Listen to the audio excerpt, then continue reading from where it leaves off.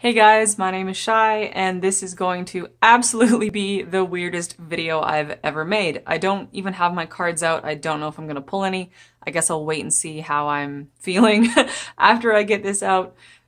Basically, I feel very compelled to kind of share some of the very strange and bewildering messages I've been receiving over this full moon in Virgo. It's not really going to make any sense. I don't really know how to make sense of it, but there's just all these little pieces of information that are coming together, and I don't know, it comes together to form something. And I guess if this is for you, then, you know, when I start talking about it, things will start clicking into place for you. And that's really the point of this, to kind of just pass on the energy, pass on the ideas, and give you guys the chance to kind of download this information for yourself and make sense of it for yourself. So I guess to start off, you can just feast your eyes upon this triangle spiral thing. I bought this before these messages started coming in. It just like grabbed my attention and I ordered it. And it's been sitting in the corner of my room, and I feel like it's been staring at me. And every time I look at it, my mind starts tingling, and there's something about this triangle that is essentially being broken up by these spirals. I feel like these spirals are trying to expand the triangle, like flip it out and make something bigger. So that's one piece of the puzzle. And then I guess the title of this video probably already says something about the Keepers of the Flame. Who are the Keepers of the Flame? And what is going on with them. Essentially, I first came across the ideas of the Keepers of the Flame, I think about a year ago, and that really resonated with me, really struck a chord. I was like, who are they? Who are they? Who are they? What are they? What do they have to do with me? Like, what is this? And I've been waiting till now to receive that information. And essentially, I've been down a very long rabbit hole, and I was like, ultimately, I connected with these 16 beings, these 16 keepers of the flame. And what's very interesting is that my husband actually kind of received the same information at the same time, because a few days ago, all day I was walking around, I'm like, there's got to be 16 of them. This number 16 is very important. There's 16 like archetypes, 16 beings. It's 16. I was like very, very stuck on this number 16. And then I hadn't mentioned this to my husband at all. I was just walking around like mulling it over. And then I'm standing in the kitchen with him, just kind of listening to him talk about whatever. But I was really preoccupied because I was still trying to figure out what is going on with the 16 Keepers of the Flame. And he just like up and declares, we are all descended from 16 beings. And I kind of shat a brick. I just stared at him with my mouth hanging open like, what the hell did you just say? Because I have been thinking that and trying to figure that out for days now. And so massive, massive confirmation. And I remember right before I was about to make this video, I didn't know if I, wanted to do it. And I hear in the next room, he is again talking about the number 16. It was an entirely unrelated thing. He was talking about like math or something, but he kept saying 16, 16. I'm like, okay, I gotta make this video because there's something in here for somebody. So essentially, all of this information that I'm about to kind of pass on, I received from these 16 Keepers of the Flame. Okay, now to my notes, my crazy notes here. Let me try to explain why I wrote this kind of stuff down. It was a whole process. So it started with this thing with 16, because what they were showing me was that, okay, I mean, stuff we already know, right? The universe starts with 1 and it splits into 2, and then it splits into 4, and then 8, and then 16, and 32, 64, and that just keeps going and going and going because everything keeps splitting into 2, right? I think we all kind of get that binary universe, things divide into 2. But simultaneously, I was thinking about the idea of the Trinity, the number 3. Like the number 3 is everywhere. I'm sure you guys all know all the mystical cool things about the number 3. But I was stuck on this idea that like a trinity isn't actually 3 things, it's actually 6 things, because every point of the trinity is 2 things. You know, like in Hinduism, you got, just to throw one example out there, you know, it's like Brahman, Vishnu, and Shiva, and every single one of those, you know, gods is part of a, like a twin flame connection, or part of, you know, a pair. You know, it's Shiva and Shakti are one thing. So I was like, okay. And I had that confirmed because as I like decided that for myself, I was like, okay, so whenever you have a trinity, it's actually 6 beings that are, you know, merged into 3 things. I thought that to myself and was like, yes, that is true for me. And then I look back to some website that I had been on, and that is literally the next line that I read. Like a trinity is made up of 3 pairs. I was like, okay, wow, that's the fastest I've ever gotten anything confirmed. Thank you, universe. And so that's kind of how this started, because then I was thinking, okay, the number 3 is so important, you know, triangles, 3s, but then that doesn't fit in with this string of other numbers, you know, 1, 2, 4, 8, 16, 32, 64, like that doesn't match up with 3, like, right? Like 16, this number 16 is not divisible by 3, 3, 6, 9, 12, 15, right? And that was really bothering me, like really, really bothering me. I couldn't put my finger on why that was bothering me so much. And then I was getting these weird messages about triangles. That's why I drew this down. I felt like over and over again in many different ways I was being shown that I need to be the middle point of the triangle. I need to be the middle point of the triangle. Like that we need to create the center point of the triangle. And of course that comes back to this, right? That has been like staring at me from the side of my room, the center of the triangle where this spiral begins. So I didn't know what to make of that, like middle of the triangle. Okay. And then I'm sitting there trying to figure out what is this like dissonance between the number 3 and the number 4. Because I was feeling like, you know, numbers that are like these numbers, right? 2, 4, 8, 16, 32, 64, and so on and so forth. Those were important because that's kind of like the tree of the universe, how it goes out. But it doesn't go well with the number 3, really bothering me. And then I was thinking about, you know, 444, everybody's favorite angel number. That was bothering me because I'm like, it's 3 4s. Why isn't it 4 4s? Should be a 4th 4. And I was thinking about the 3 pyramids, you know, like the 3 most famous pyramids in Egypt. There's 3 of them. And I kept hearing, it takes 4 points to make a pyramid. It takes 4 points to make a pyramid. I mean, I know you can have a pyramid-like structure with 3 points on the base. At the bottom is also a triangle and not a square. I don't know if that's still called a pyramid or if that's called something else. But typically when we think of pyramids, right, they have 4 points and they're a square on the bottom.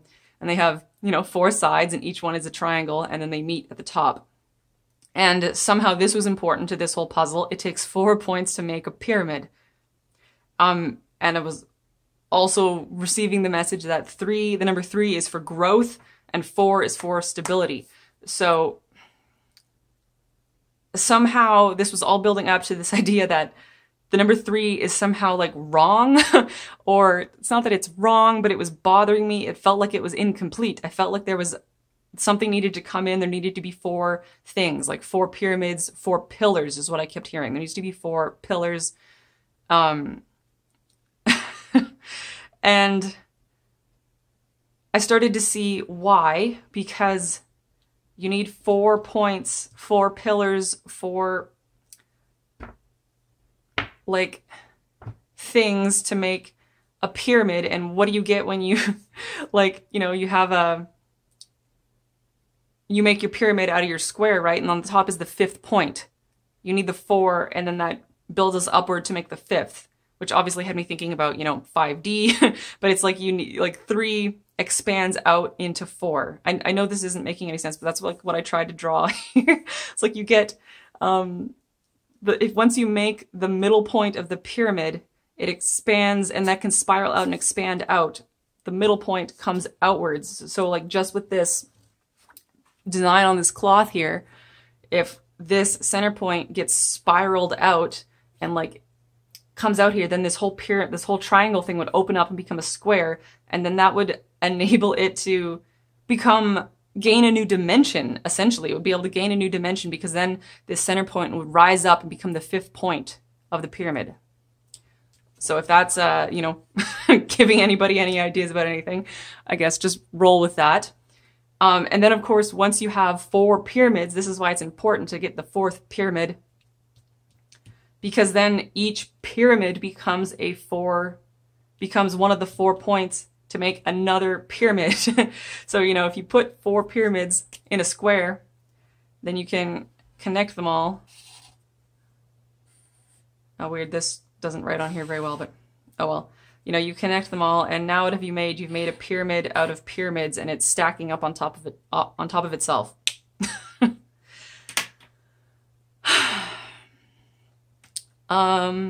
Yeah, so I also wrote in here, humanity is the 4th pillar. That's what I kept hearing. Okay, so what does that mean? It's something to do with, like, humanity's ascension process is going to enable us to, like, become this 4th pillar of our universe, allowing the whole universe to expand. When humanity ascends, that opens up the entire universe because we are the 4th pyramid, the 4th pillar, the 4th 4 in this set of 4. And this number 4 is also connected to these 16 keepers. Let me see if I can try to explain that, what I'm getting from them. So I probably should have explained this at the beginning, but linearity is out the window, so I'll just carry on. These 16 beings, I mean, it's sort of like there's 8 of them, right? Because on the layer of their, like, dissension, before there were 16 of them, there were 8 of them, and then they all split in half again and became 16. So they all work in pairs. They all have a polar opposite.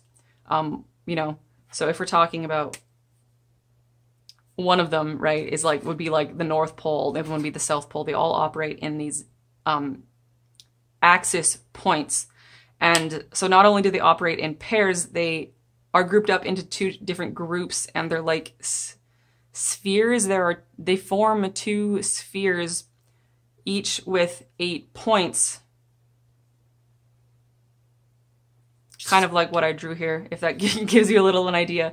And so there's 2 separate spheres of them, because that in itself forms a North and a South Pole, if you will, you know, forms 2 different points on this axis, and that is allowing them to kind of generate the dream, generate the simulation, like generate the, I don't even know, but it's like it's allowing them to hold the space for us to exist in. We kind of exist inside of this energetic field that they are creating. That's why there's two groups of them, and they're inside this big bubble that they're kind of creating. That's why they're the keepers of the flame. And every single, from what I understand, every single human is connected to them. They are, you can kind of think of them as our ancestors, if that helps. Essentially, every single human soul goes back to them. They are kind of our beginning. We've descended down from them, but it's also a little bit misleading, I think, to use the ancestor analogy, because that makes it feel like they are separate from us. Like, you know, just like you think that your grandparents aren't really, you don't think that your grandparents are you, right? They're your grandparents. They're different. You've just inherited some of their DNA. But with these keepers, they're like literally our meta-archetypes, and they are literally us. They are essentially the human oversouls. You know, consciousness goes up beyond they are, but they're like a really important benchmark for where, like, our consciousness is kind of held. So they are literally us, but all human souls essentially ascend up into that point on our, like, soul tree. We're all descended from these 16. And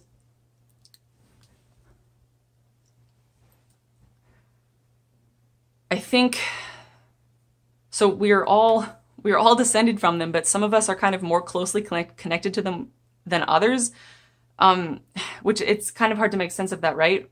I think what it is, the metaphor I keep seeing is that kind of most people have descended from them, but they've kind of been around, and like their soul has been on a very like egalitarian or like eclectic journey of mixing with this type of consciousness and mixing with this type of consciousness and doing that. And it's come down and kind of gotten so mixed around that their connection to these 16 keepers, it's kind of like the equivalent of they're connected to them through a like dial-up internet. They're like accessing their oversouls with dial-up internet, like, you know, back in the 20th century internet. That's how like weak the connection has become, just because they've done other things. And it's not like this is bad. It's just that's kind of the side effect of that kind of soul journey. Some of us we kind of have like a fiber line to these guys. We have a very strong internet connection to them because we haven't done as much, essentially. We've just kind of come straight down and pulled our own consciousness down with us. And we still have a strong connection to them because we haven't kind of mixed our consciousness around. We've kind of stayed more like aligned with that level of our oversoul, if that makes sense. So what was I trying to say? I guess it doesn't matter at this point. I'll just keep forging ahead. So I wrote on here, you're probably wondering, dreamers, architects, engineers, and workers, what is that about? So I feel like what they showed me is that, so they work in pairs, but then they also work in groups of 4. 4 of them are the dreamers. They're the kind of group that held the vision, that imagined all of this. They kind of dreamt the idea of humanity into existence, and they were like, okay, we got the idea, but who's gonna like, how are we gonna pull this off? How are we gonna pull this off? So, you know, they went to the architects, another group of 4, and they were like, hey, like we can start like structuring the universe. We can figure out how to do this. We got this down. But they were like, okay, you know, we still need people who can do more specific engineering, more specific technical stuff. We need people to go farther down, like into the universe, into the game, to really engineer this. So that's the engineers. And the 4th group that they showed me, I wrote down workers, but that's not really what I mean. I wanted to call them the livers, the livers, but that obviously sounds weird. But this group, they are like the people who are really meant to live and to be embodied and to like exist and to thrive and to sense and to like exist in the sensory world and to just really be humanity. Essentially, we could also call them humanity, but this is even what they're like on the level of this oversoul level of these 16 keepers. And that's what's going on with the missing pillar or the missing pyramid, the missing group of 4. It's these guys, these workers. I just have this feeling that the 16 keepers were kind of floating around, and they have a city. It's the Emerald City. And when I see it, it is in a green, vast green field. And in the middle of this vast green field, it's like a stone city. It kind of looks like old ruins. And there's like pyramids and sphinxes and, you know, big colosseums and everything from ancient history. Those archetypes, those templates are all there. It's like a template, like holding place. And I have only begun to explore the Emerald City, but there's like portals and there's healing wells and all kinds of stuff. It's like all there. That is where everything to do with humanity came from. It all was dreamt up and placed there. But I feel like they wanted this to become physical, you know? They, like when I see them, they almost look like they're made of stone, actually, but like they're not physical. It's like they dreamt themselves up and they dreamt themselves a body, and it looks, you know, what we would consider like a face made out of stone, and they're huge and, you know, but they're non-physical. And I feel like they wanted to experience physicality. They're like, how could we make this even awesome? You know, we dreamt ourselves up this place. How can we make this more awesome? How can we make it more of a lived experience? How can we experience more senses? In order to do that, they had to become physical. Like, and it turns out that becoming physical, manifesting physical bodies is incredibly difficult. And that has been the entire project here. You know, they had to go all the way down, like into like, you know, 1D, right? 1D consciousness of like making rocks, physical rocks, and then build it back up all the way from there. That is how they had to build our physical reality. And so physicality exists all the way out here, but they want it to come all the way up to where they are. They want to be able to be physical in, you know, the place that I'm going to call the Emerald City. They want to be able to be physical there. And I think that will happen once humanity gets its shit together and ascends, essentially. Once humanity wakes up and owns its power and remembers that they are the fourth pillar, then, and you know, and then we have everything will fall into place. Everything will have this extra four, this fourth four in all of the ways that you can imagine it. And then, ta-da, then it's like this massive, completely insane project that has like an inconceivable amount of layers will be complete, because we will have come all the way out here, invented physicality, and then ascended with our physicality up there, so that now we can experience all of the benefits, not just of 5D, but all of the benefits of our entire universe. We'll be able to experience the entire universal matrix. Like, if there's 12 dimensions, then it's all 12. If there's more dimensions than that, like, I don't know, right? All of it. We'll be able to experience freedom to travel and experience and own the whole universe, but we will be able to simultaneously maintain our physicality if we so choose to manifest physical bodies and then leave them like with complete freedom. Okay.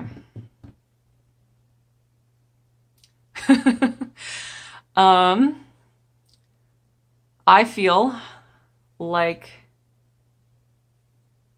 the bubble of hot energy that had been compelling me to share this was just deflated. So I think I got all of the information out. I will let you guys look one last time at this cool triangle, because this like just staring at this makes my brain like buzz. Yeah, I don't think I'm going to pull any cards. I think that was all I needed to share for today. So if you listened to this far, thank you so much. I hope you guys enjoyed the energetic transmission, and just sending you so much love and light. Bye.